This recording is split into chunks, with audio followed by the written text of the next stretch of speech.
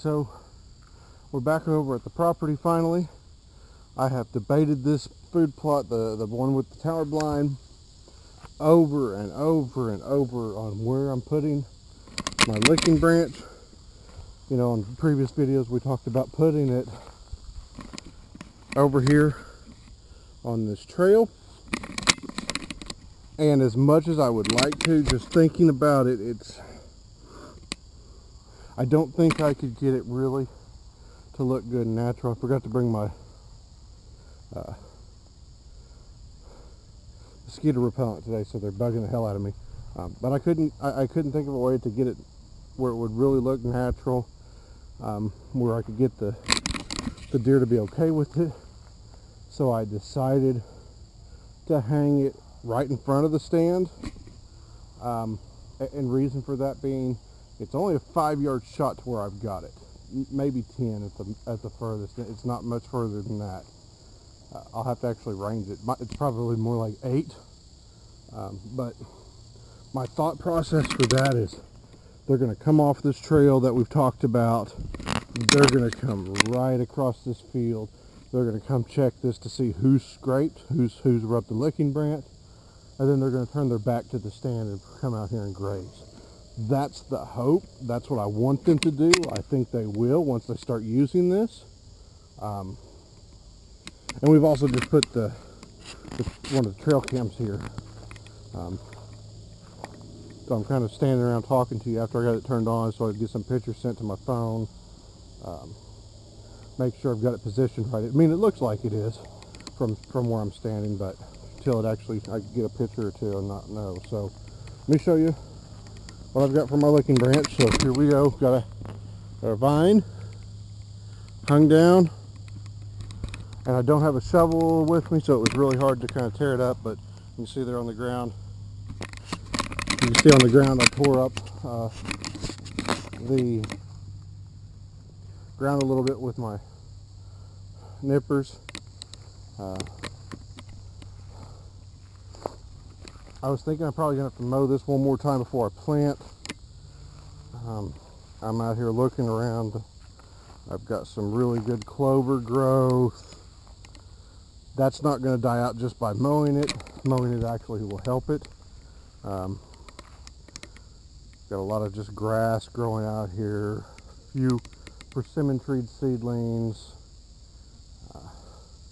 So nothing I'm too concerned with losing. I'm still going to cut that tree down. Still going to open that lane up a little bit before season. I need the weather to cooperate. It's been real rainy. And then it's going to be coming up on 100 degrees in the next few days, and I don't really want to be working out in that. I haven't got a picture to my phone yet, so I'm almost kind of worried about my camera, because I want to make sure right here. I mean, it's pointed right at it, so I think I will. I'm going to go check it in a second. I may have to put something up to make it point a little bit more. It might be angled down too much. I'll give it a second, see if I get a picture maybe.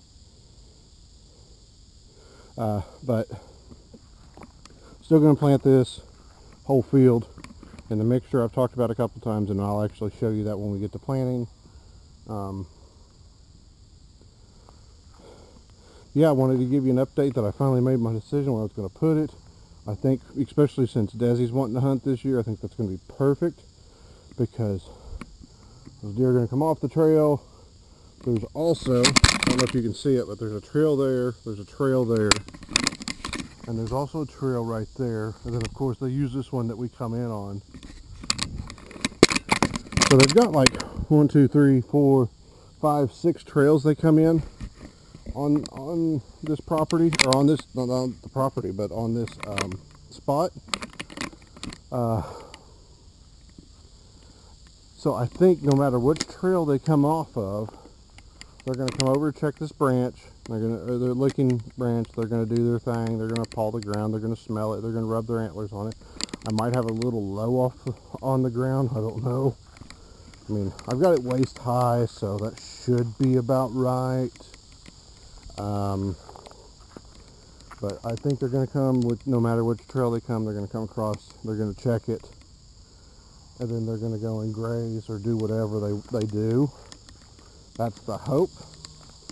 With Desi hunting this year, she's really wanting to get one with a crossbow.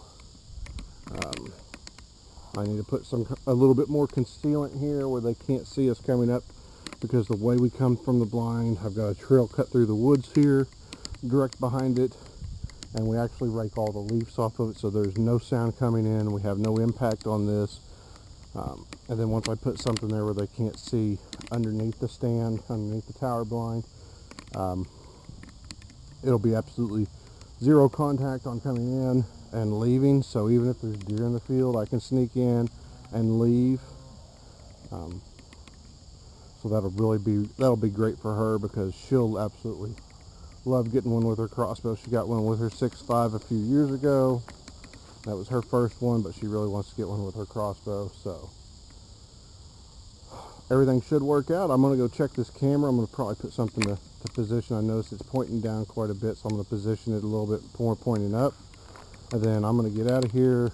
Probably cut a few branches by the gate on the way out for the deer at the house. And I may come back to you then, I may not, I don't know. Bye for now.